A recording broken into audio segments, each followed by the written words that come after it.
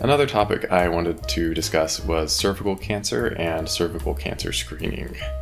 The United States Preventive Services Task Force, or USPSTF, gives a grade A recommendation for cervical cancer screening every 3 years with a pap smear for all women aged 21 to 29 years old, and recommends pap smear screening with high-risk HPV co-testing every 5 years in women 30 to 65 years old, with an important but uncommon caveat that certain people with increased risk might require more frequent screening.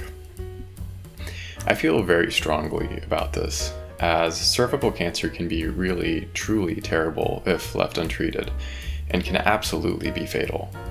It's one of those cancers that can progress really far without being noticed if it's not being screened for, as it can progress steadily for many years without any obvious symptoms.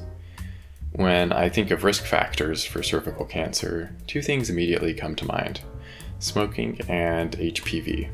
Smoking, of course, is a risk factor for all kinds of cancers. I know it's useless to say please don't smoke, but for those who don't smoke, please just don't start smoking. For those who do already smoke, please ask your doctor for help to quit. It will improve almost every aspect of your health.